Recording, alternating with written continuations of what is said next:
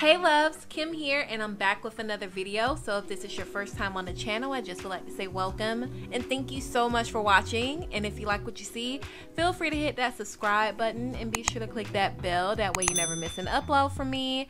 And if you're an OG that's been here for a minute, thank you so much for coming back.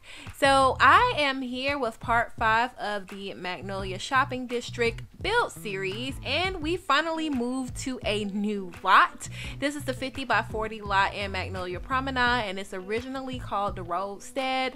The Roadstead starts off as kind of like a single retail shop, and I just really wasn't feeling the layout. Everything felt kind of sparse, and I don't know, I felt like there was just a lot of unused space. Granted, in retail areas you do want that extra space so people can move around, but I felt like there wasn't a whole lot going on, so here we are. In this particular part, I focused on creating a parking deck. Yes, you heard me right, a parking deck. And I know you might be thinking, why a parking deck? Who's driving in The Sims? Not me. Well, I'm not either, but realistically speaking, when you're creating like a retail district or really any sort of commercial lot, people are gonna need some place to leave their cars while they go about their business. So here we are. I also felt like, okay, so originally, truth time. Originally, I was going to put the parking deck on a different lot in Magnolia Promenade. It was going to be one of the lots off to the side. And I think I was going to put it at what's originally called JF&S Clothier, something like that. But when I was in the map view and saw that it was 20 by 20, I said, that's not gonna work. So I eventually moved this parking deck over here to the 50 by 40 lot. And I don't know, I'm actually pretty glad I did. I start off creating this huge structure and I'm like, it's going to have all of these decks with all of these cars, which it does. However, I do a little bit of modification and you'll see what I'm talking about. But I don't know, I just really like the idea of a parking deck, and I also really wanted to use this item from Get Famous. I think it's in the debug menu, I could be wrong, but it's just kind of like a toll booth that has like the arms on either side. And I knew, like, I saw it in the very first video, if I'm not mistaken, of this series, and I knew that I had to use it somewhere in Magnolia Promenade, and it was just perfect. But yeah, I got pretty much the base structure of the parking deck so far. It is going to be 4 decks high, and although this isn't quote-unquote usable, this, I think it will be really good for gameplay, and also just from an aesthetic point of view, I think it looks really nice. Leave me a comment down below if you think so as well. But yeah, here I am. The way I created those ramps, I used the roof, and the reason why I was able to use roofing inside is because this isn't a fully enclosed room. And on the upper decks, how I got the ramp to go up without it bringing in the wall portion of the roof is that I created a one space section of the roof, and then I dragged out one of the eaves. It's really simple, but if you notice on the upper decks there's like this extra wall space. I am hiding the actual roof with the wall in that little space, and then I just pull it out with the eaves, and I really love how it looks. I am from a very highly populated metropolitan area. I mean, it's not as populated as like New York and LA, but it's pretty populated, and there's a lot of traffic. And in the downtown area, there is a lot of parking decks, multi-level parking decks, because space is limited, shops are continually being built, and people need places to put their cars. So this just, I don't know, I really like it. I really like it. I'm finally to the top area, and I haven't quite decided if the top area is going to be uncovered parking or if I am going to throw a covered space over there. I don't know, and I may need your help on that, so definitely leave me a comment down below if I should make the top level of this parking deck covered. So should I put like a floor above so the cars aren't in the sun, or should I leave one floor uncovered so you can see the cars better from the map and also in gameplay? Let me know. That would definitely help me out a lot. But yeah, here I am just creating like a faux elevator, and I'm using the door from Get Famous. It's the door that you would put like on a bank. Not a bank, but like a safe where you would put like your pile of money. And since we can't add more than one elevator on the lot in game naturally, I felt like this was a really cool alternative, and I never really used that door, and I just thought it turned out really well. I really like it. Now I'm just adding a little covered space above our elevator on the top level. And I'm just covering everything in this brick texture. It's really similar to the brick texture in on the other lot that we've done. It's just in a darker color. And in that space off to the left, well, I'm kind of turning around, I apologize, but the space that kind of pokes out with all of the windows that go straight up and down, I wanted your Sims to be able to access that lot, well, those parts of the lot. So I'm just adding in a bunch of stairwells, and they're just stacked on top of each other. You don't really need a whole lot of space, but I do know in parking decks, if you don't take the elevator, there is the option to take stairs, and they're usually just stacked up one level on top of each other. But yeah, I'm just deciding which door I'm using so you can access the different parking levels. And I'm not sure if I go with a door, but I think I go with an archway. No, I go with this door from the Tiny Living Pack, and I like it because you can close it just in case it's a little drafty, but also it has the window so you can peek inside. And I don't know, that's just something that I'm used to seeing with parking decks. And I'm fully enclosing the top level because I'm adding a staircase up there as well. And I didn't want it to be awkward. Like if it's raining, I wouldn't want, you know, the lower levels to get wet because the upper deck is exposed, if that makes sense. Now I just went into the debug menu and I'm just pulling out some cars. I would say the best way to do it, we've had some lovely people in the community that have created rooms with all of the cars. So just search for debug cars or vehicles or whatever, and something should pop up so you can access all of the cars that are in the debug menu. And I made a pair of arrows just kind of dictating which area or which direction you will go in to access the parking deck, and I did that by just using some floor tiles. If you press Command F on PC, it might, no, on Mac it will probably be Command F. On PC it is Control F, and you will be able to access like a triangle portion of a floor tile instead of the full floor tile. But yeah, I'm just messing around with some of these flat lights from Spa Day just to kind of give off the illusion of parking spaces.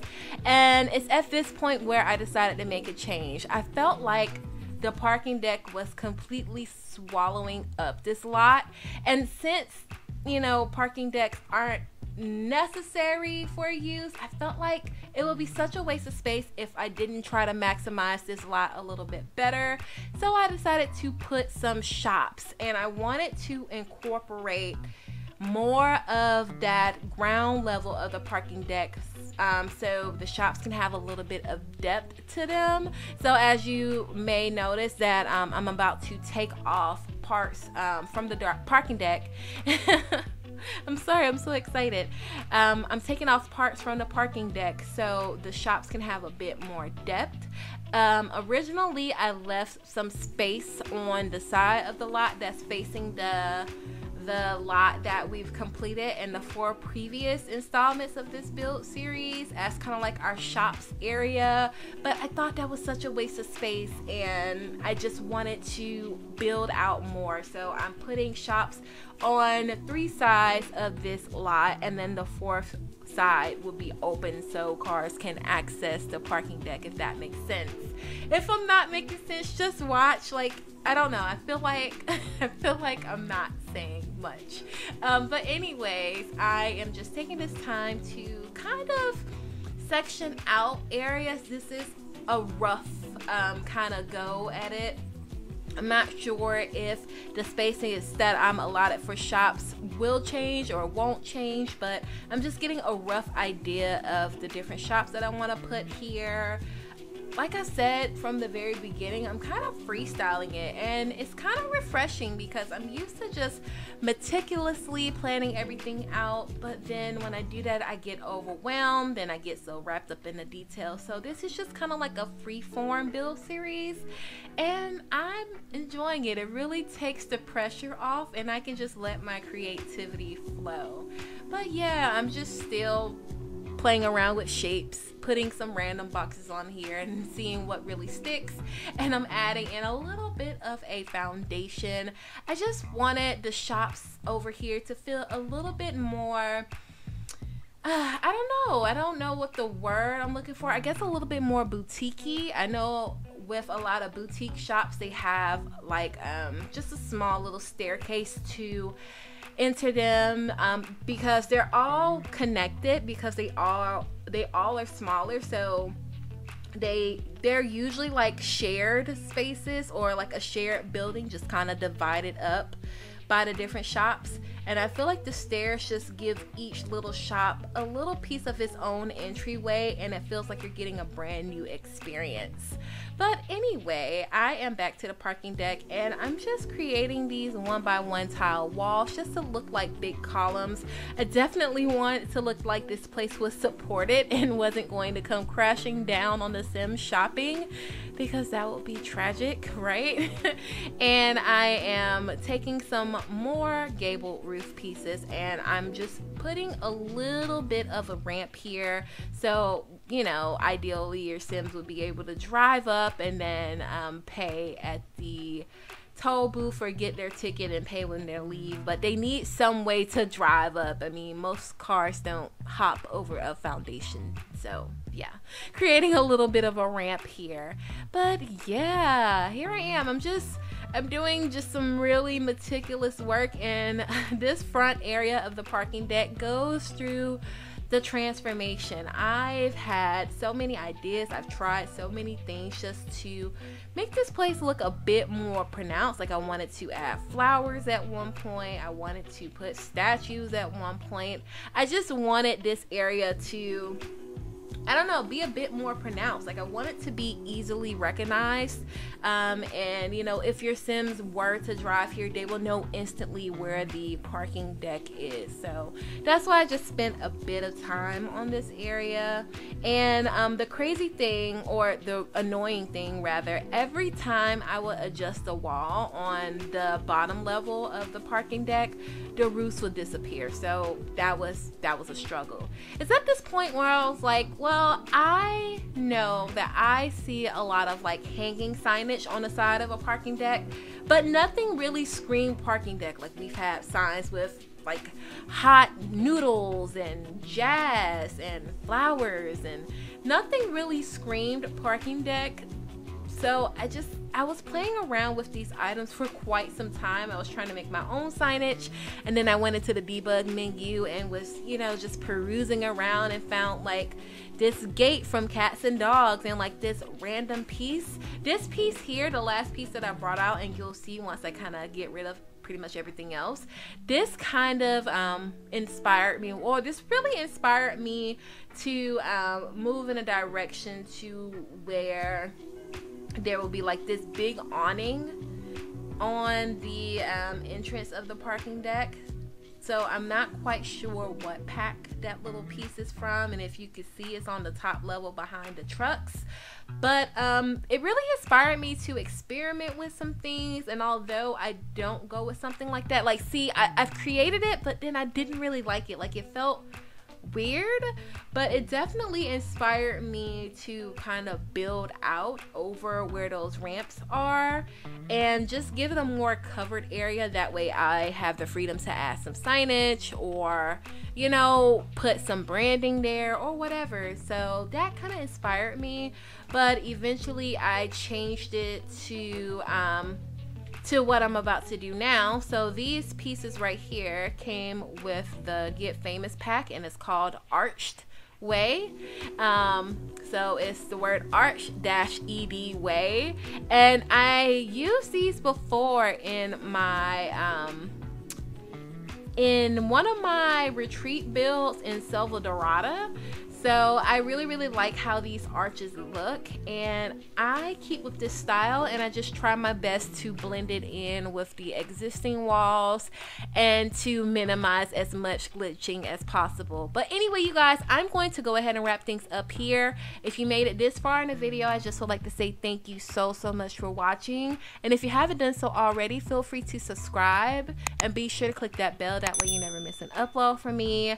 Also, don't forget to like, comment, and share this video. It helps me and the channel out more than you know. If you're interested in seeing more Sims pictures or things about my personal life, feel free to follow me on my social medias, which I'll always link down in the description box below. And this isn't available quite yet. I will announce when it will be available. It will probably be once all of the builds are done. But in the meanwhile, check out anything else that I've created on the gallery. My origin ID is simply -Nisey. Again, you guys, thank you so much for watching, and I will talk to you in the next video. Bye guys.